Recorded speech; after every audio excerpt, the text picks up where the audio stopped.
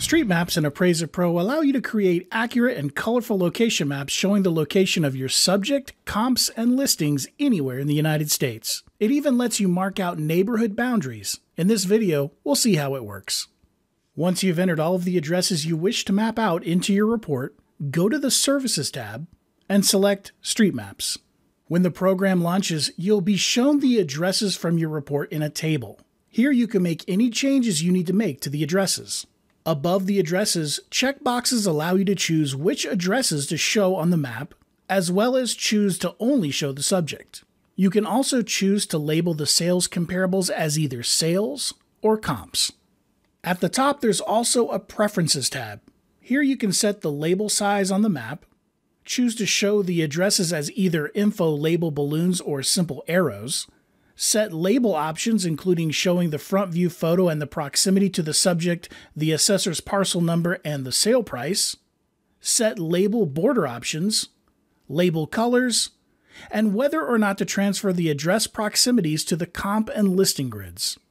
Back over on the Addresses tab, click the Get Map button to geocode your addresses and place them on a map. If any addresses can't be found, a message will appear asking you to select the closest matching address. You can then manually move the address to its proper location.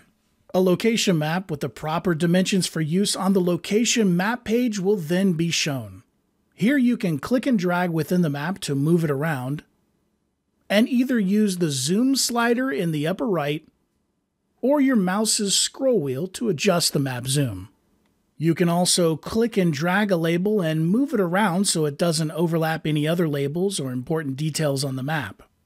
If the geolocation on the label was slightly off, you can also click on the pointer and drag it to a different location. And finally, if you choose to delete a label from the map, just move the mouse over the label and click the X. If you chose arrow labels, you can click and drag them to a new location on the map, and move your mouse over them to rotate the arrow, and click X to delete. Above the map editing area, you can also switch the map view from Street View to Aerial View. In addition to allowing you to add more helpful additional map images to your report, this can also make it easier for you to adjust your label placement. Below, you can also add neighborhood boundaries.